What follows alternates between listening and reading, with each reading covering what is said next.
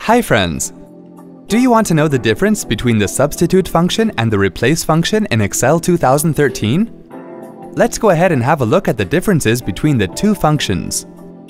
Open Excel 2013. Open the desired Excel file. Select the cell in which you want to get the result. If you know the text to be replaced, use the substitute function. Here are the steps.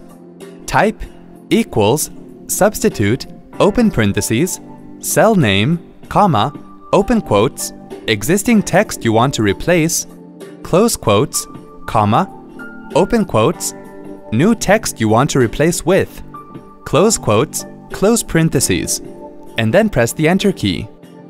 The substitute function has a fourth optional argument. You can use this argument to indicate which occurrence you want to substitute. Here's how. Type equals substitute open parentheses cell name, comma, open quotes, existing text you want to replace, close quotes, comma, open quotes, new text you want to replace with, close quotes, comma, position of the text you want to replace, close parentheses, and then press the Enter key. If you know the position of the text to be replaced, use the replace function.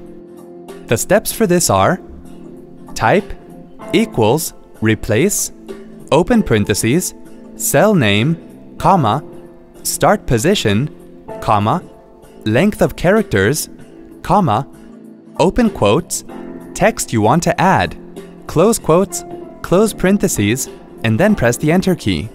See? That wasn't hard at all. Thanks for watching. To check out more related tech videos, click here. If you have any query or want to share something with us, click here. To get iYogi tech support, dial toll-free numbers. To stay empowered technically, subscribe to our channel.